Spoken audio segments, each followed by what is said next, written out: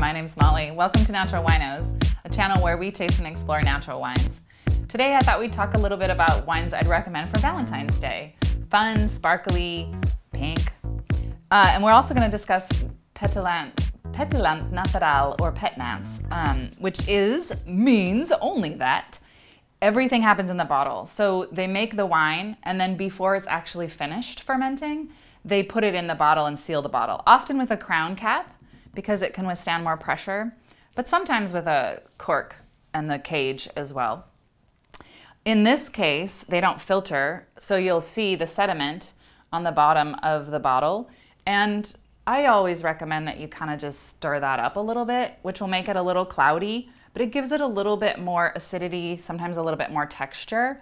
It can also cause your wine to blow up a little bit when you open it up, so have your glass ready so you don't lose any of those precious drops of deliciousness. Both of these are Gamays, so I thought that would be super fun for Valentine's Day. One has a little less skin contact, this one has a little bit more, and you'll see as we go, this one obviously is a little pinker, and this one's gonna be a little redder. Perfect Valentine's Day colors. And these both would go with anything that you're serving for Valentine's Day at home, since you probably can't go out. And if you're going out, you can bring a bottle along with you and it will go with anything. Number one, these are both from the Loire. This is Jousset, Éxilé, Gamay. Let's cross our fingers. Whew! Yay! No blowing up. Ooh, right off the bat, I just smell like sparkling, like gassy kind of, yeasty. You can see the color is so pretty. Almost matches my hair. Ooh, raspberries. So raspberries, wild strawberries, a little bit of cream. Pét-Nat tends to have lighter bubbles. They're not super, super aggressive bubbles like in champagne because they haven't had any dosage. And it's very light bubbles in my tongue. It's not like racing across my tongue like a champagne would do. Also, something to note is that just because a bottle says Pét-Nat doesn't mean, and uses the word natural, doesn't mean that it's actually made naturally. These obviously are because that's what I consume and I'm here to talk about with you. But you can get a Pét-Nat made from wine that isn't made naturally, so that has been used inoculated yeast, maybe wasn't even grown organically. So keep that in mind when you're out there. A lot of people come and ask me, oh, I had this Pét-Nat from, I won't name the winery, and I didn't know they made natural wine. And I think, oh, well, they don't.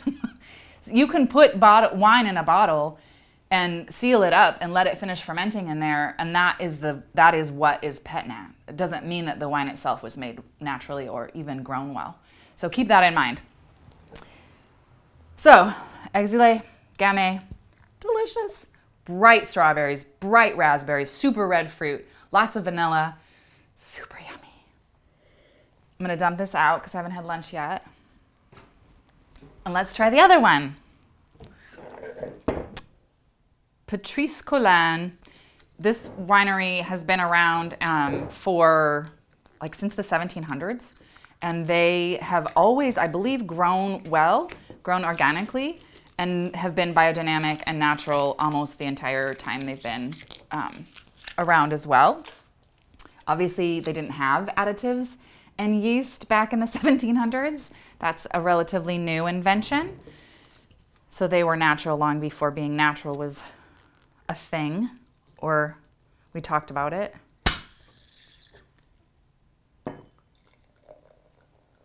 That one I think was gonna maybe go over the top. So in a minute you'll be able to see it's a little bit darker.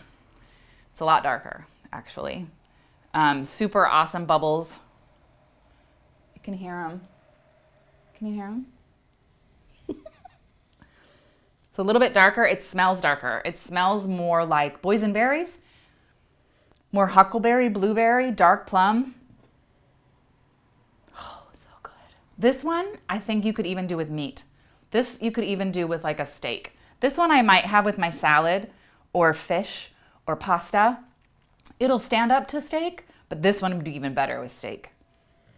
And it's fun. It's fun to drink sparkling red wine.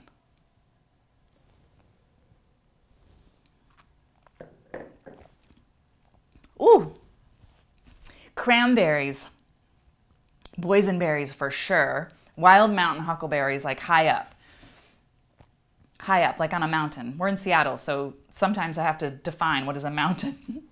People in Beaujolais say, oh, we're on the top of a mountain, and I'm driving, and I'm like, this is like Queen Anne. This isn't a mountain.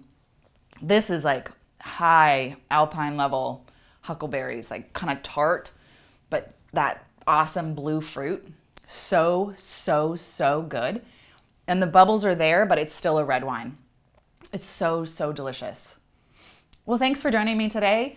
Happy Valentine's Day to all of you out there. If you are enjoying any of the content, please do subscribe so you can keep up with anything new that's happening.